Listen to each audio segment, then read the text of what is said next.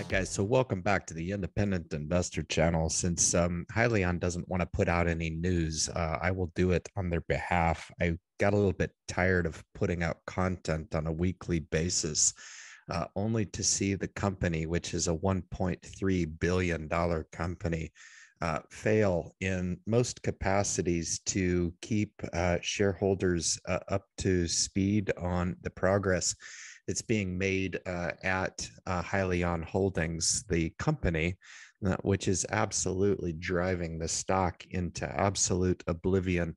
There's been a lot of people that come to the channel and they feel like, it's good that we continue to discuss the progress and I do a pretty good job of kind of capturing the way people are feeling right now. I think we're at the tail end of coming out of kind of a dark period a little bit. So I'll just sum up the way that everybody's feeling right now in Hyliion for sure.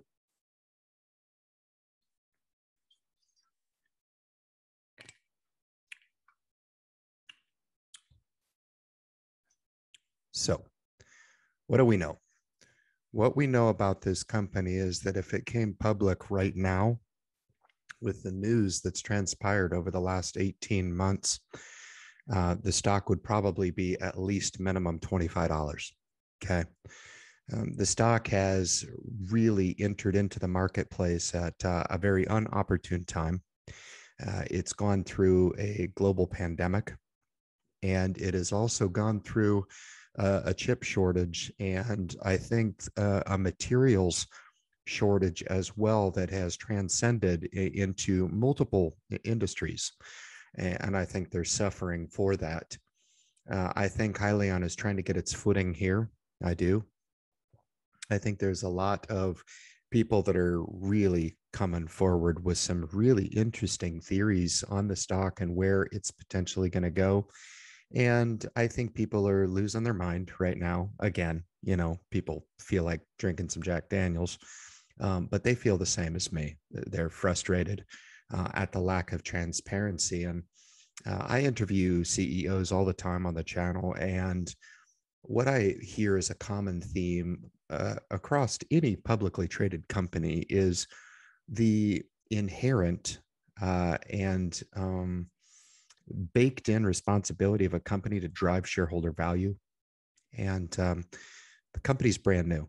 Whether or not they're able to drive shareholder value into the future is yet to be seen. But some of the things I hear in some of the social media threads are of interest to me with regard to some of the presumptions about Hyliion, and perhaps maybe holding them to a standard that they're not ready to be held to yet, some of which are interesting enough. And I can absolutely understand that right now with the share price as recessed as it is and as oversold as it is, it's easy to pick fun at and just go buy Tesla if that's what you want to do, right? Because Tesla has all kinds of runway and seemingly goes up every single day. On a more appropriate scale and a little bit closer to home, to the SPAC and the EV space that's closer to home, you could probably just sell your holdings in Hyliion and just go buy 𝗋𝑎, because 𝗋𝑎 is not a corrupt company, and evidently Thomas Healy is a corrupt CEO. These are some of the things that are being thrown out, and I'm not sure if people who throw these out really realize how ridiculous they sound when they throw it out. But some of the other ones that I've heard is, does the product actually work? Hyliion is working on about 3 million miles of road validation. This company's been around for going on about 7 years, came to public markets here just within the last 18 months, and has caught all the scrutiny that a new company should catch coming out of what has been a SPAC debacle. Let's be real. 2020, you could have invested in anything and made money. And this year, everything that has anything to do with the SPAC market is getting absolutely annihilated. Doesn't even matter. I notice a distinct correlation in how the stock trades from day to day to the likes of HYLN and 𝗋𝑎. Now, HYLN has real trouble going on with potentially cooking the numbers a little bit, uh, uh, perhaps maybe overemphasizing sales numbers, and they're being investigated, so the articles read. I don't know if I put a whole lot of stock in there. HYLN's a good company, actually. And I think there's a lot of piling on right now in the media. I think Hyliion knows exactly what they have. And how has it worked out for Hyliion releasing good information up to this point? Now, the stock market has dismissed everything thus far on the company. I want to discuss a little bit about some of the misunderstandings about Hyliion and the expectations that have somehow come to the surface about Hyliion needing to somehow generate profits right now, when on the last earnings call, they basically said that 2021 was going to be immaterial revenue. Okay. Now, they may surprise to the upside, and I believe that they will. Q3, I believe they're selling hybrids right now. I don't know why, the reason for silence on the lines. If you have any ideas about why that could be, you could basically come to me and say that the company's crap and they'll never sell another product and that they've done all this work for naught. Yeah, you could be right. That's a hell of a theory. You can leave your comments, absolutely, if that's the way you feel. And I typically do have those people who come into the channel, and for whatever reason, when they see a Hyliion video, they want to put their opinion down, whether it be negative or positive, on where they think the stock is going to go, or where the company is headed, or holes in what this company is trying to achieve. I think perhaps maybe we can all come to a consensus and say that perhaps maybe if Hyliion does succeed, it will be better for the environment. In other words, maybe the earth needs a solution like Hyliion. I digress. A lot of what I think gets missed too is that a lot of the bears will point to all this emerging competition that seemingly has been sleeping over the last 150 years of the trucking and transportation industry, relying on one means of transportation, right? And that being the internal combustion engine, running on diesel fuel here, which is it's extremely pollutant. There's been things through the DEF initiative to try to help clean that up. Compressed natural gas has been put into some services, inadequate in a lot of capacities for those trucking industries that need additional horsepower.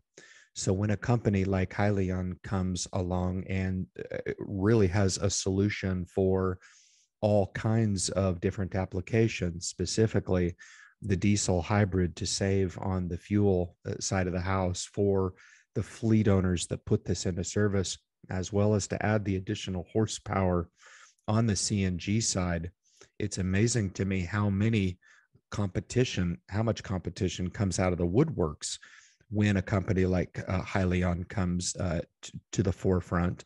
And all of a sudden, all of these OEMs are scrambling to make this product. Now, I don't put a whole lot of stock in all that, but right now the company's being piled on, and you be the judge on where you put merit in what you hear about the potential of Hyliion being run out of the building. Now, all of a sudden, that for the last 18 months, they've woken all of these different companies up, and all of a sudden they're scrambling to provide a solution to the marketplace that is on par or better than what Hyliion has as a solution.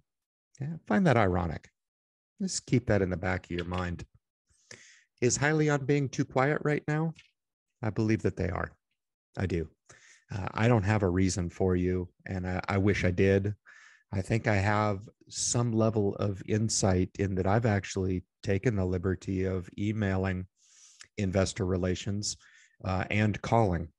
And I am a long shareholder in the company and continue to be. I'm just as bullish now as I've ever been based on the due diligence that I've done and the actual reason for why I've invested in the stock in the first place. And it all comes back to the original information that I was able to garner in the Hyliion story right from the beginning all the way up until now, October 2021, putting this content out through YouTube. Extreme amount of progress has been made on multiple fronts. The board has been solidified. Now, through the board being solidified, it's amazing how we can take that information and turn it as a negative to say that all of a sudden, because these board members have been appointed to Hyliion Holdings, that all of a sudden we should start hearing about results that are garnered by nature of the board being appointed and or those connections being levered and producing results on the bottom line. Who's to say that they aren't? Honestly, I think it's interesting enough to where we go back and forth on different sides of the argument when we're talking about Hyliion. And I think sometimes imaginative thoughts come up about where the company should be, that there should be a cape on 𝑪𝑎𝑛𝓋𝑎's back, and somehow she springboards this company into all-knowing greatness overnight. And I think sometimes the reality of the situation now is such that Hyliion is going through product validation at this very, very stage. Now, the hybrid version, EX1, is available now. Do I think that it, as of August 30th, is just going to be an overnight success? I don't know. I don't know that there's not sales being garnered right now. We're about 35 days away from Q3 earnings coming up in November. It will be interesting to hear from Thomas Healy on the updates of the company. Now, do you think he's not just going to deliver the Q3 report because they have extended the silent period at Hyliion, which has been interesting to me? I mean, they've done a really, really good job of using open public time to share information to actually go into a silent period. I don't have a justification for it. Again, I'm open to your speculation in the comments section of this video. But it's been frustrating enough to see that the floodgates have opened right up to the continued scrutiny of this company, which really is void of any bad news. And I think it does take a touch of imagination to speculate that no news is somehow bad. Okay. Now, interesting enough, 𝗋𝐋𝐴 has been extremely silent on the line here. And the stock action in 𝗋𝐋𝐴, it seems as if it cannot go down. It can't. Now, at its peak, it's come off immensely down here at about $10 a share. But I typically like to look and monitor Hyliion. And when Hyliion gets back up above $9, $10, I won't be coming out with these videos quite as frequent. Once we get the stock up to around the $12 mark, which is, I think, at least a discussion about where it could be respectably. Right now at $7 and some odd cents, just shy of $8. We're nowhere close to that. Trading at 2 times cash is embarrassing. It really is. I think the value that has been disintegrated over the course of the last 18 months has been just about as close to as embarrassing as you can possibly be for the company. And I've told them this, and there's no excuse for it. Have they done everything they can do to drive shareholder value? At the time of shooting this video, I think anybody could look at the stock compared to the company and say no. But is that really fair? I want you to stop and think about that for a second. If the stock was trading for $25 right now, would you say, hey, this is all great, the stock is reflecting what the company's doing? You guys need to understand that all too often companies are severely disconnected from their stock price. And I think this is a very, very specific indication of that very thing. I do believe that there are elements going on behind the scene of manipulation. I do believe that there is some level of angst within the shipping community to just jump on board the first technology that comes along without proper validation. Validation is going to be the key here in getting these shippers to buy into the specific philosophy or solution that's being put forward. It is going to take that validation. There's no matter of selling that can be done on Hyliion's part to be picking up the phone and selling the said product before ample validation has occurred. It's just that simple. Okay. And I hate to be the bearer of bad news, but since Hyliion doesn't want to come out and be transparent, maybe they just don't want to deliver bad news. I don't know. Maybe they're withholding good news. I don't know. It's speculation on my part at this point. And I typically enjoy sitting on the sideline and listening to equal and sometimes even more absurd speculation on where this company is and what it is or is not doing. Okay. I have no doubt that the Hyliion team behind the scenes is doing everything in their power to right this ship and to drive shareholder value in a way that is going to pay off enormously into the future. Okay. And I think it's going to take time. And I know that's something that stock owners in the company that have been owning the company this whole time do not want to hear. Okay. But I think in relative terms, there's a lot of people out there with maybe a few $1,000, maybe tens of thousands of dollars, maybe hundreds of thousands of dollars. I really don't know. But what really amazes me is the lack of perspective and the one-sided thought in the expectation of a company like this. In other words, had you entered into the stock and it had done exactly what you had wanted it to do, and that's go to the moon, not sure what that means, in the time that you dictate and in a manner that you dictate, and provide you with a perfect big red bow around the neon green ticker symbol when it's time to exit said position, that you could tell all your buddies that you made a few $1,000 or a few $10,000 or maybe even a few $100,000, that you are an incredible investor because you did the due diligence necessary to enter into a company at its very early stages and see that investment through, right? I think there's a lot of people out there that are very much ill-prepared to enter into investing in the first place. I do. I think for a lot of people out there, I think the expectations of the stock market are as such. I invest and I expect to make money. And I expect to make money in the capacity that I deem the way that I want to make money. Okay. And whenever it doesn't happen in the way that they think that it should happen, or the company should act in a way that they expect the company to act, or things don't turn out the way that they expected it to turn out. Remember, the company's 18 months old. That's it. Okay. 7 years the company's been incepted, been a publicly traded company here just as of late. And in the stock market community, a company that's been publicly traded for less than 2 years is absolutely premature. Okay. This company is attempting to revolutionize an industry. Okay.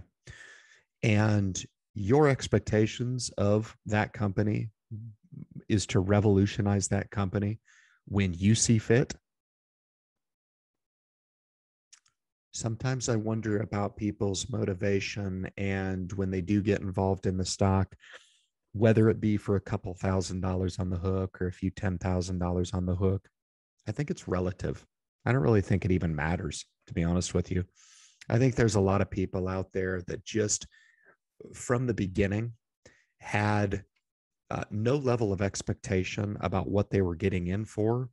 And when it started to get awry on it, they forgot everything that they originally studied, if anything at all. Because anybody who's done due diligence on this company understands what they hold. They do. It's an amazing opportunity to get in on a company that has technology that absolutely works. I've heard people out there say that the technology does not work. I beg to differ. And I would challenge anybody out there that has the ability to find said competition that can boast 1,000 plus miles on the ERX and 75 miles on pure BEV power to accommodate for specifically the California market, which I've said this many, many times. I have no doubt that Hyliion is going to cater to the California market and the 5 others as well that actually are leading the charge here to actually do what Hyliion is aimed at doing, and that is putting forth a solution that is better for the planet, that drives the total cost of ownership over time for fleets, which that is going to be the bottom line for these companies that sit down with Hyliion and are able to extrapolate the total cost of ownership. Once the dominoes start to fall and these companies can absolutely report back to Hyliion and say, you told us that you could deliver X, and we've been able to validate that you delivered on your promise. How do you think that's going to be received in the industry? You don't think that you're going to have people lining up to press their OEMs to make this product available to them as well? You don't think that there's going to be people that are looking to jump ahead of the Innovation Council to get their start? You don't think that the risk reward of a lot of these companies out there not to be last in line to put 5 to 10 Hypertruck ERX orders in the hopper with the OEM to start integrating the fleet with these solutions where it makes sense? You don't think that that's going to happen? I think there's a real disconnect from the people who have done due diligence and understand based on the information at hand. And I will concede that if the information at hand is falsified, I'll be wrong. Yep. And that's really the disconnect. That is really the impasse that we are at between the bulls and the bears at this point. The bulls are putting stock or putting investment, whether it be hundreds of dollars, thousands, tens of thousands, hundreds of thousands, behind the very proposals that are being put forward and the solutions that are aimed at the Hypertruck ERX long range Class 8 trucking that requires the horsepower at the maximum. Remember what direct power does. Electrified power is incredible. It provides an extreme amount of torque, an extreme amount of power. So those heaviest of loads can be actually transported by these transportation companies that demand that in specific service. Okay. Furthermore, the CNG application and the solution that exists to provide the extra horsepower to provide those hybrid units that allow for that little extra oomph, the very thing that we got excited about 18 months ago when we looked at the ability of this truck to actually add more horsepower up the hill and actually charge the batteries on the way down. This is really cutting edge stuff. The ability to make a smarter truck, and as the truck rolls down the road, to actually capture that data in the cloud and actually look to use that data to become more efficient. Right now, for the last 150 years, a truck just rolled down the road with the expectation that they were getting cargo from point A to point B. Goods were being transported from point A to point B. Driver tendencies were not being considered. Efficiencies were not being considered because there was no real way to capture those efficiencies. Now we have a way to capture those efficiencies. We have a way to actually add to the physical efficiency of the truck, but actually capture that in a way that we can sharpen the efficiency and make it even better over time. The Hyliion provides those solutions for each of those. So it covers all the bases.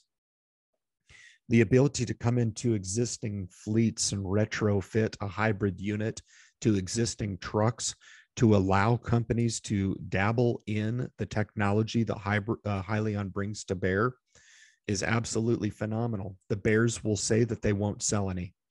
I beg to differ. I think industry wants to do right. I do. And I think until they're provided some sort of TCO benefit and or in some capacities, they'll need to be provided both an incentive to take on new technology and put it into a testing and validation phase for themselves, i.e. a government grant, in that these companies will look at it and say, you know what, if I'm provided this incentive, what do I have to lose if the TCO provides me the cost and fuel savings over X number of years? Basically, I get the unit for free. And these are some of the things that those out there who have done due diligence on this company understand what they hold in their portfolio, whether it be hundreds of dollars, thousands of dollars, tens of thousands of dollars, or even hundreds of thousands of dollars on this opportunity for retail investors. I guarantee there's going to be people out there and investors who look back on this very opportunity and they wish they would have. It will be one of the many stocks that we all look at and we say, where was I? How did I not know about this? Where was the person that was providing awareness opportunities on this company? How did I not come across this opportunity and at least put a few hundred or a few thousand or maybe even a larger position into this company and feel like I'm part of a solution that is better for the planet? Yeah, it's going to be better for the freight liners, the shippers out there that have been dubbed the #1 polluter on this earth, bar none, hands down. I think that's a black eye that they're tired of being dubbed with because it's the truth. And I think large companies out there need to be provided that incentive. Think they need to be provided a swift kick in the ass, to be honest with you, because Hyliion is right there for the taking. And for whatever reason, the stock has been layered on. It has been piled on for the last few months, and especially over the last couple. It's been extremely tough. I consider this to be the dark period. I do. But I actually have a feeling that we're probably approaching a catalyst within the near to medium term that's really going to shake this stock out of its slumber. Is it going to be 750 next year? I don't know. Is it going to be 750 2 years down the line? I don't know.